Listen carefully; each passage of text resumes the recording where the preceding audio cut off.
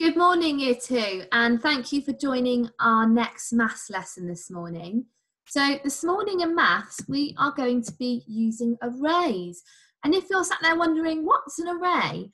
An array is a group of shapes or a group of objects organised into a number of rows that are going across and columns going down. So we're going to be looking at those this morning. So if you could please pause the video here and write the short date 13.1.21 and the learning objective, use arrays. Well done, Year 2. So first of all this morning, like we have been in our previous lessons, we're going to identify how many groups there are and the amount inside each group. We are going to write a repeated addition to represent the equal groups. We're going to write multiplication using the multiplication symbol again. And then later on in the lesson, you'll be drawing arrays to show the multiplication and, of course, explaining your mathematical thinking throughout the lesson this morning.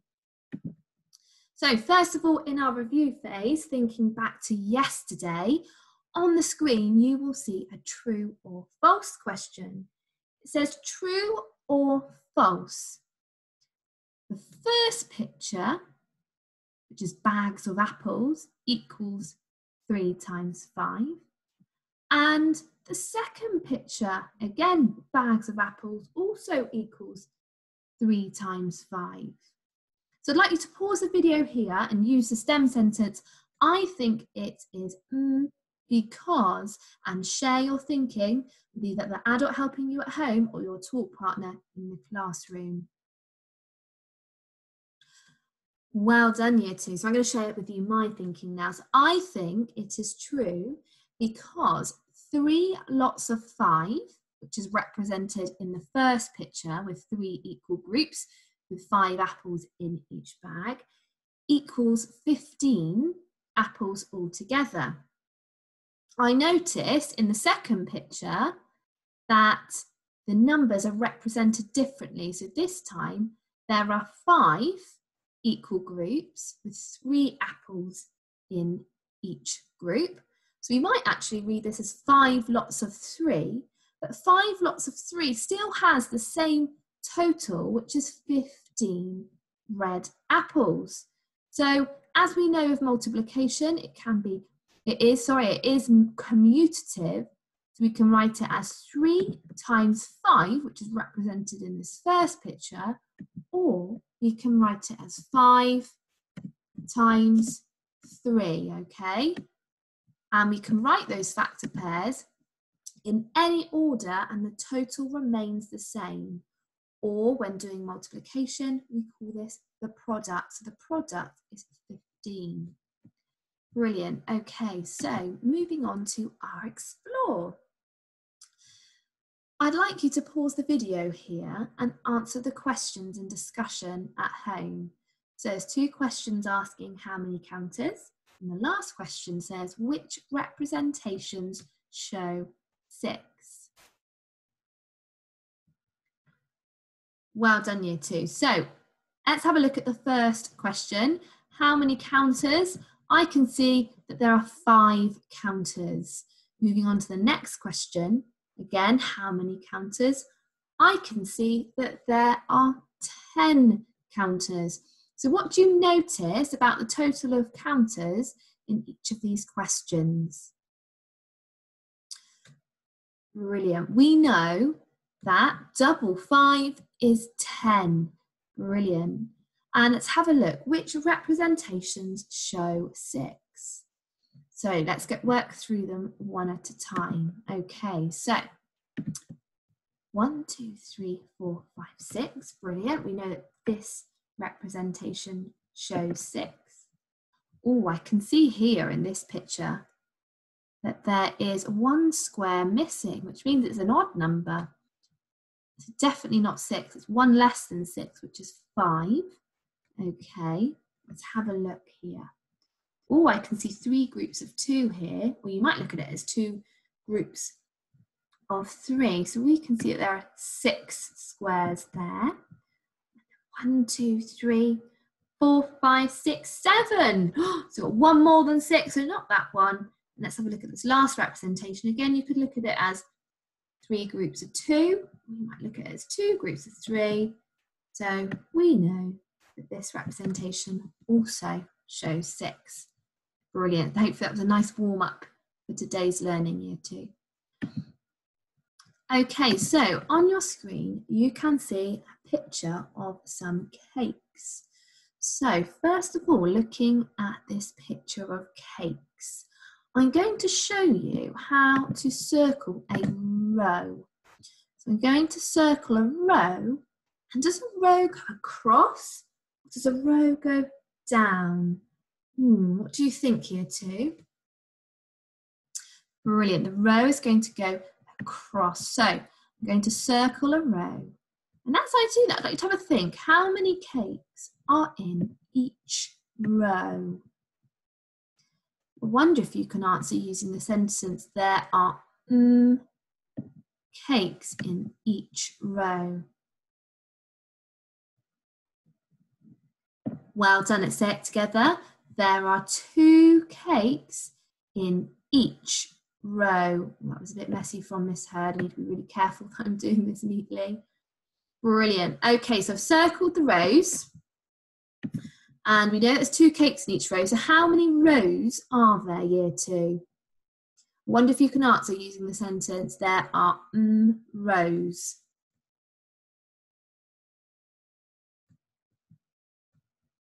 Brilliant. Say it together. There are 5 rows.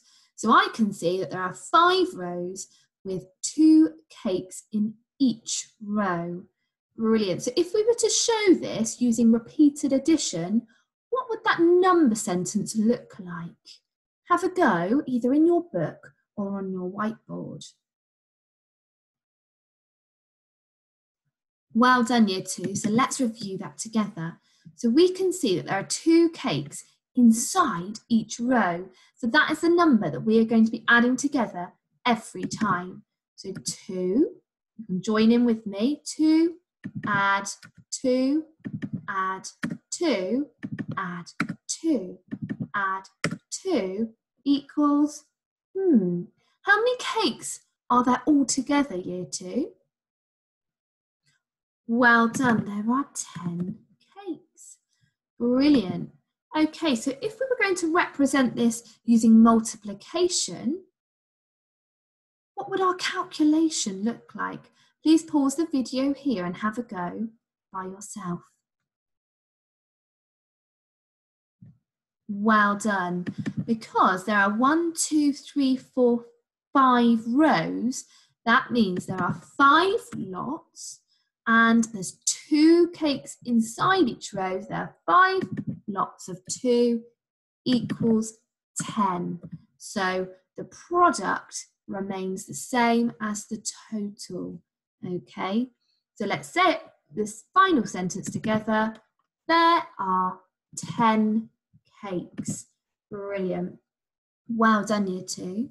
Okay, we're moving on to step 1 now. So on your board, you can see the questions. 1A says, how many pairs are there? So you may choose to either draw the pairs as dots in your book and circle the rows, or have a look at the screen and hover your finger, being really careful not to touch the screen, and draw a group around each row, and then complete the repeated addition and the multiplication for a sentence using your words.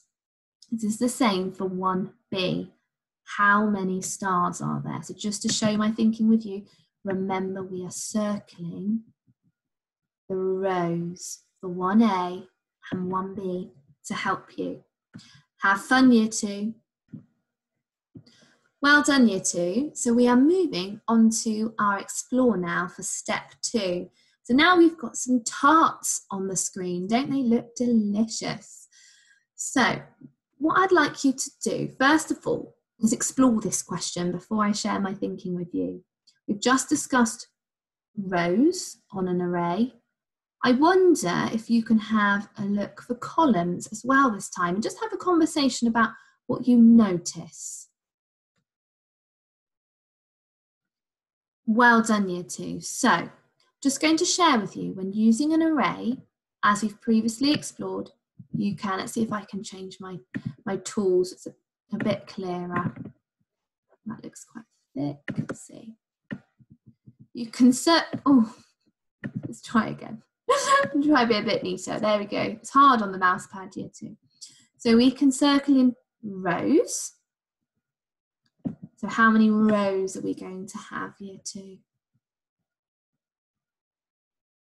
Well done, let's say it together. There are 2 rows. Brilliant. Okay, so we've got 2 rows. And how many tarts are in each row? Well done, let's say it together. There are 3 tarts in each row. Brilliant. Okay, so whilst we're thinking about our rows, please can you pause the video here and write the repeated addition and the multiplication. You don't have to write this in your book every time if you're at home. You can use your words and just talk about it in conversation at home.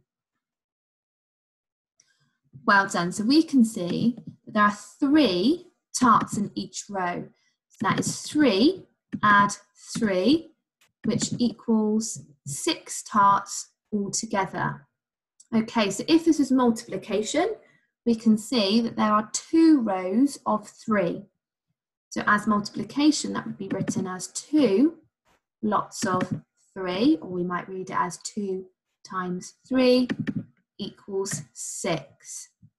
Brilliant. Okay, so now I'm going to introduce you to columns. So I'm going to get a different colour pen if I can, just to show you the columns. So I'm going to circle columns. Our columns go down, so they go in the opposite direction to a row. So have a think about how many columns there might be as I'm drawing equal groups around them. I wonder if you can answer using the sentence, there are columns. Well done, let's say it together. There are 3 columns. Well done. Now, how many tarts are inside each column? Well done, let's say it together. There are 2 tarts inside each column. Brilliant. So having a look now at the columns, I wonder if you could pause the video here and say, all right, it's up to you, the repeated addition and the multiplication for this array looking at the columns. Well done, Year 2. So let's review that together. So I can see that there are 3 columns, and inside each column there are 2 tarts. So that means each time we are going to be adding 2 together. So 2 add 2 add 2 equals 6. Okay, so what do you immediately notice? What's different? What stayed the same in comparison to our last number sentence? Well done. So the amount inside each equal group is different. The number of groups is different, but the total has remained the same. Okay, let's have a think about multiplication. So as we discussed, the number of groups is different. There are now 1, 2, 3 equal groups instead of 2. So there are 3 lots of, how many tarts inside each group? Brilliant. 3 lots of 2 equals 6. Fantastic, Year 2. So what do you notice about this multiplication sentence? 2 times 3 equals 6. In comparison to this multiplication, 3 times 2 equals 6. Please pause the video here and share what you think. Try to use that fancy word that we've been learning. Well done. So the factor pairs have been written in both orders, so they can be written in either order, okay, because multiplication is commutative. I know this can be a bit tricky to say, so shall we say it together? We're going to say multiplication is commutative. Okay, let's say it together. Multiplication is commutative. Well done. So that means the factor pairs can be written in either order and the total remains the same. So let's answer how many tarts there are altogether. There are 6 tarts. Well done, Year 2. Okay, so on your screen now, you can see another array. We're coming back to the pairs. I wonder if you could pause the video here and explore this question at home or in the classroom. First of all, looking at the rows, and secondly, looking at the columns. See if you can have a go first before we go through it together. Well done, Year 2. Okay, we're going to review it together now. So we're going to begin by looking at rows first. So similar to the tarts, I can see there is 1, 2 rows. Okay, so there are 2 rows. And what is the amount of pairs inside each row? Well done, there are 4 pairs inside each row. So that is the number that we're going to be adding together. 4 add 4 equals 8. Brilliant. Okay, so if we were looking at the multiplication, how many lots of 4 can you see? Well done, there is 2 lots of 4, which equals 8. Brilliant, well done. Okay, so we're going to have a look at columns now. I'm going to change the colour pen. How many columns do you think there will be? Brilliant, Year 2. So there, oh, let's change the colour. So I'm going to circle the columns and have a think about answering that question as I'm circling them. So there are columns. Well done, Year 2. So there are 4 columns. And how many pairs are inside each column on our array? Well done, there are 2 pairs inside each column. So if we were to write that as repeated addition, it'd be 2, you can join in with me, add 2, add 2, add 2, which again equals 8 pairs altogether. Brilliant. So, how many columns can you see? We have 4 columns, and we're going to write it in the opposite order to last time. Last time we wrote 2 times 4, so this time we're going to begin with 4 instead, and write 4 times 2 equals 8. So as you can see again, the multiplication has just been written in the opposite order to represent the columns instead of the rows. So let's say this last stem sentence together. There are 8 pairs.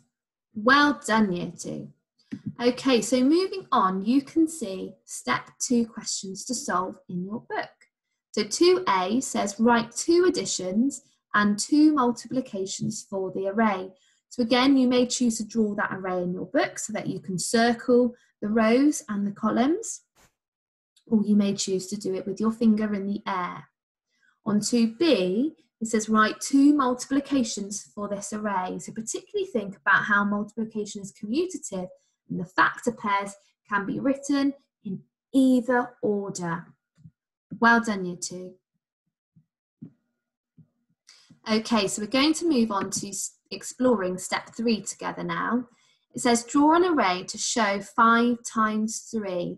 So looking at that symbol, I'm going to read it again as 5 lots of 3. Okay, so it says, is there more than one way to draw the array?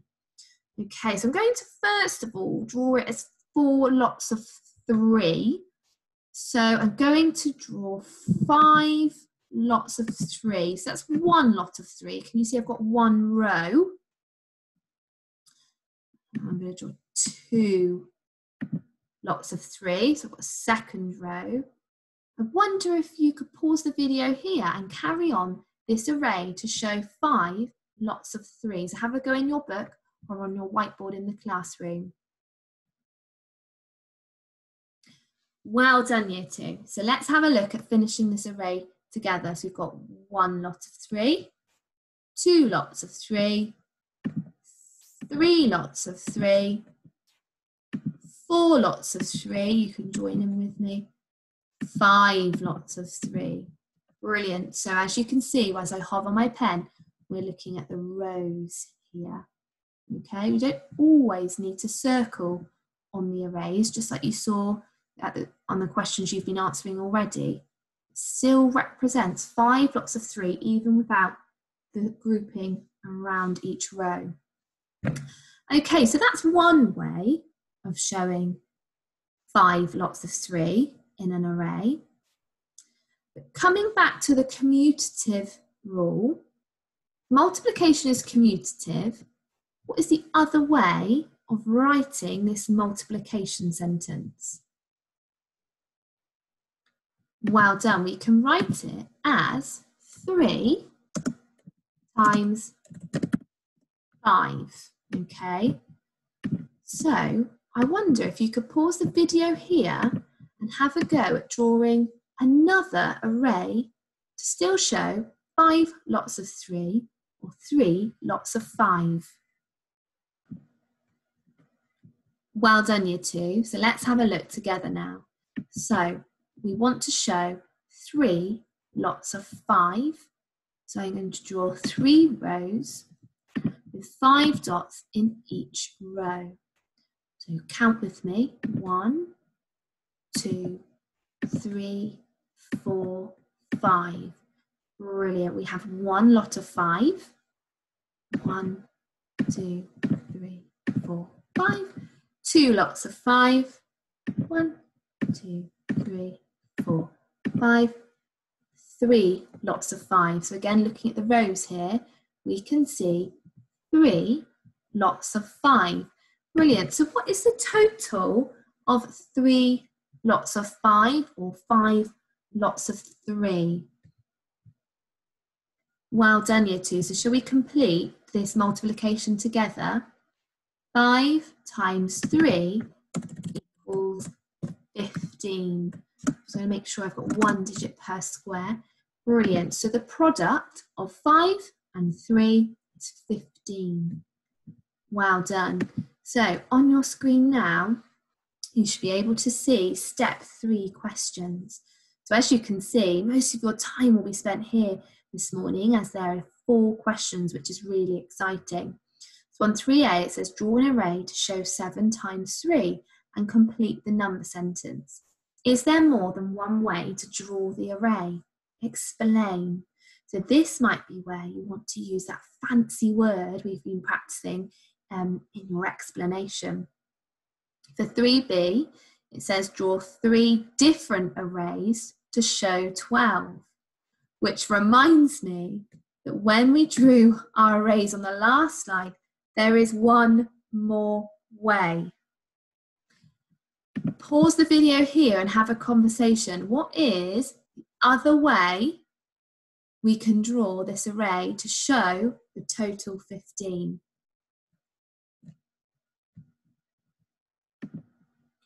Well done, Year 2. We can show the total of 5 lots of 3 by, of course, showing 1 times 15.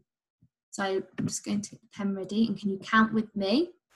1, 2, 3, 4, 5, 6, 7, 8, 9, 10, 11, 12, 13, 14, 15.